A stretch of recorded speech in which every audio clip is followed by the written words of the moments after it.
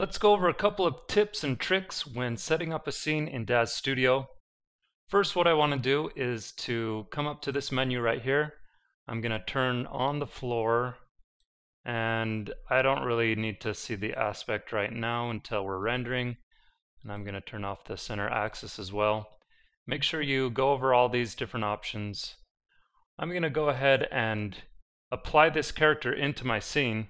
What I'm going to do is hold down Alt while I drag, and then I can drop him anywhere in the scene.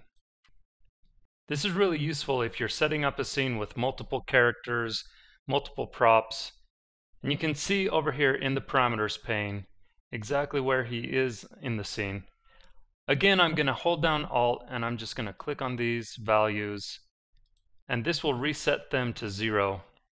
And you can see as you do manipulate any parameter, it will highlight in white rather than that dark gray. So let's go back out, and what I want to do, I want to give him a prop. So let's go into the props. I'm going to grab this left hand rifle.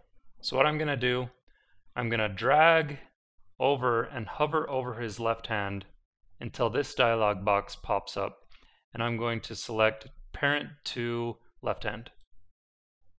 So automatically he's going to hold that rifle and it's going to be parented to his hand.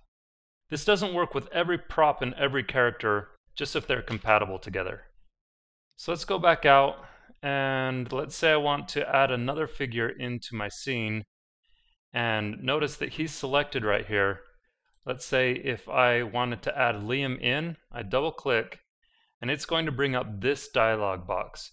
We can either load him in as a new character or just apply him to the character that's already in the scene. If we do that, you see our character is going to change. We don't want to do that. Let's go out and let's get a bad guy. So let's make sure he's not selected. Alt, drag, and drop him into our scene.